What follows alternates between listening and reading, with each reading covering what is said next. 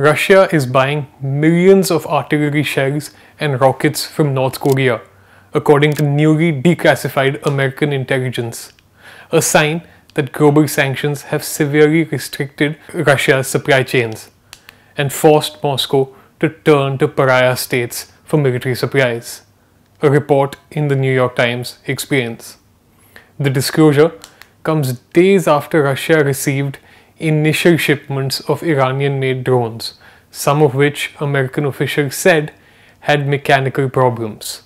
US government officials said Russia's decision to turn to Iran and now North Korea was a sign that sanctions and export controls imposed by the United States and Europe were deeply hurting Moscow's ability to obtain supplies for its army, the report added. However, the exact size and sale of the new weapons deliveries remain unclear.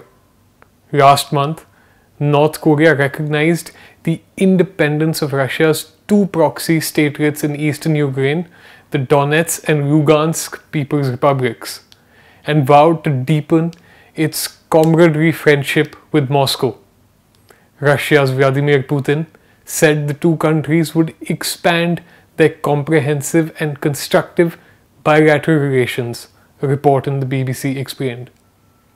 Moving to the battlefield, the ISW reported that Russian forces conducted ground attacks east of Siversk and northeast and south of Bakhmut and along the northwestern outskirts of Donetsk city over the last 24 hours. Further, Ukrainian special forces conducted a limited operation against a Russian Federal Security Service base, also known as the FSB, in the Enerhodar area in Zaporizhzhia Oblast.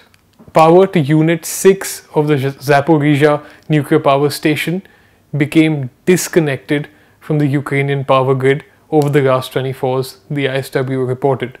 For ThePrint, this is Suchet Vir Singh. For more, log on to theprint.in.